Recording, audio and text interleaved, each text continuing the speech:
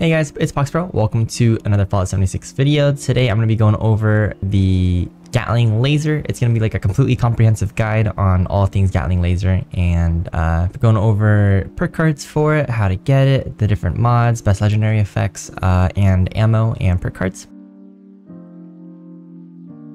So first off, this is what the Gatling Laser looks like, and I'm going to go ahead and first talk about how to actually obtain a Gatling Laser. So according to the wiki page, you can actually find this weapon as a reward from events. You can get it in government supply crates, or you can actually buy it from the Modus terminal vendor from the White Spring Bunker after you are a Enclave member. And just for reference, the White Spring Bunker is going to be over here on the map, and once you become an Enclave member, you can actually enter the Enclave Bunker, and then you can go to one of the vendors in there and purchase it for some caps. I'll go and show you guys that really quick, so let's go ahead and head on over. If you aren't an Enclave member yet and you want to become one, I have a guide for that, so I'll go ahead and link that in the description.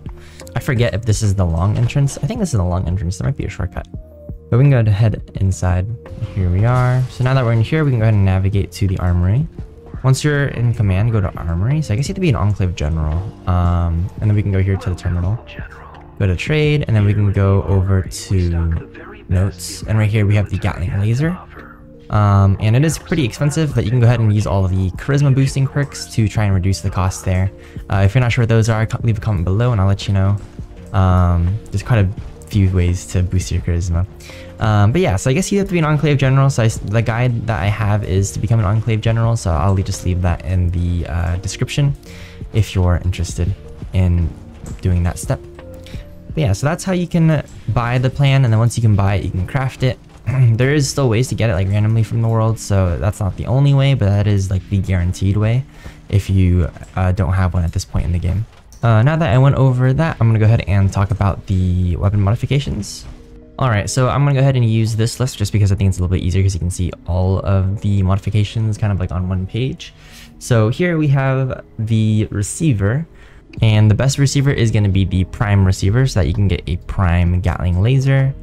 This is only going to be dropped by killing Scorched Beast, and once you kill Scorched Beast, you have a chance of getting a random prime receiver for different weapons. And once you do that, and you get one for the Gatling Laser, you can slap this guy on, and it's going to give you the best damage overall. But it is going to change the ammo type from fusion cores to prime fusion cores, and there's going to be like a different ammo type for that. I'll show you guys that a little bit later though. For the barrel, the aligned charging barrels down here gives you superior range, improved recoil, and hipfire accuracy, so that one's going to be the best. All the other ones give you like one or two things, but that one gives you like a good multiple sort of things there. The only issue is it does seem to lower the fire rate a little bit, so I guess you can try it out. It's going to lower your DPS, but it's going to give you these stats, so up to you if you think that's a good trade-off or not.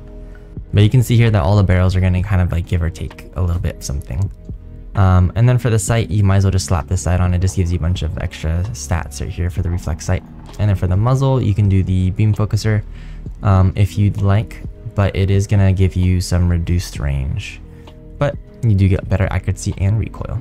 This gun can spawn at level 25 and it maxes out at level 45. It uses fusion cores, but like I said earlier, like if you prime the weapon, it's going to be using Ultracite fusion cores, so it's going to be a little bit different to using that primed ammo. And I'll go ahead and show you guys that right now. Alright, so I'm going to go to a Tinker's Workbench and go to craft. I actually don't know if I have the prime receiver unlocked, but we'll go ahead and find out here. Ultracite ammo, I think I do have everything unlocked. And right here we have Ultracite, that's plasma. Right here, Ultracite fusion core. So this takes fusion core and it takes violet flux, and then it takes Ultracite to craft, but you can also use some crafting perks to mass craft and possibly get duplicates with all those crafting strategies. You just use like super duper, and you can use like the ammo crafting perks to give you more ammo when crafting. And then that's what you would use for a primed version of this, but for the regular one you can just use regular fusion cores, and you see I have 500 shots per fusion core at base.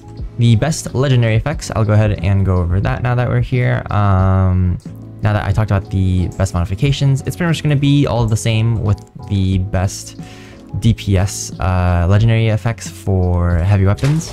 So if you are not bloodied and not junkies, then anti-armor is going to be the best. If you are bloodied, bloody's going to be the best. If you're a junkies build, junkies is going to be the best.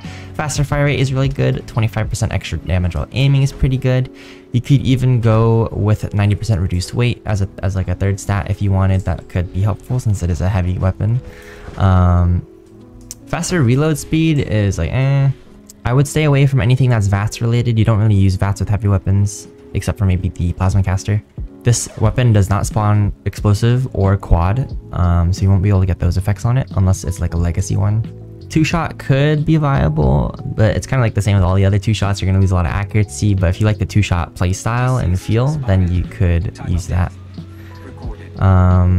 Faster reload could be helpful, but I think stretching for extra damage is always nice. Doing vampires could be pretty good because you're going to get a lot of health regen because of how fast it shoots. I think that's pretty much all of the major perks that I would say are actually going to be good on this weapon. Those are pretty much the best legendary effects for this gun, so I'm going to go ahead and go over perks really quick. This is considered a heavy weapon, and it is also using energy ammo, so those are the type of perks that are going to be pretty effective. So we got the standard heavy gunner perks here to do damage. Glow sight is pretty universal. Tenderizer is pretty universal. Nerd rage, universal. Stabilized is good for power armor and heavy guns used together. And then we have batteries included, which will actually affect fusion cores. So your fusion cores are going to be weighing less. There's also a perk card, which make fusion cores have double like the duration or like double the capacity. And that will actually give your guns double the ammo. So instead of 500 shots per fusion core, you'll have 1,000 shots per full fusion core. Adrenaline is pretty global. We also have Bloody Mess for global. One gun army is good for heavy guns. And then I've got some mutations which are good for just kind of for anything damage related. But yeah, that's pretty much it for the perk cards. Oh, you know what? Before I sign off, I'm gonna go ahead and do a quick little weapon demo using this one. Since I've got some ammo for it, I might as well show it off a little bit. We'll go to good old West Tech. All right, so I'm at West Tech. This one that I'm using is like the only one that I have. It was a gift from somebody from the community. It has VATS and faster reload and vampires. So it doesn't have a lot of damage boosting stats on it, but you'll see how much damage it does without that. I am in a bloodied state, and I have mutations that boost my damage from that. So you can see the damage here and like the accuracy. You kind of get a feel for it. It's not too bad. Its time to kill is pretty decent. It's maybe not like the best heavy weapon in the game, but it's definitely a fun one to use. And like it's pretty accurate on the hip fire as well. You can see like I've still got a lot of ammo capacity left. Can I laser him from here? I'd say it's fairly accurate. Maybe not the best in accuracy, but it's decent. And it is going to have a wind-up time as well before, so it's actually firing.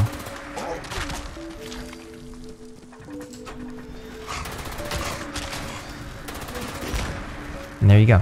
That's the weapon, and that's without any like damaging legendary perks or damaging legendary effects, and it still does pretty decent damage with just perks and some mutations. That's gonna be pretty much it for this video, guys. I hope you enjoyed. If you have any questions, comments, or concerns, please let me know in the comment section below. Otherwise, until next time.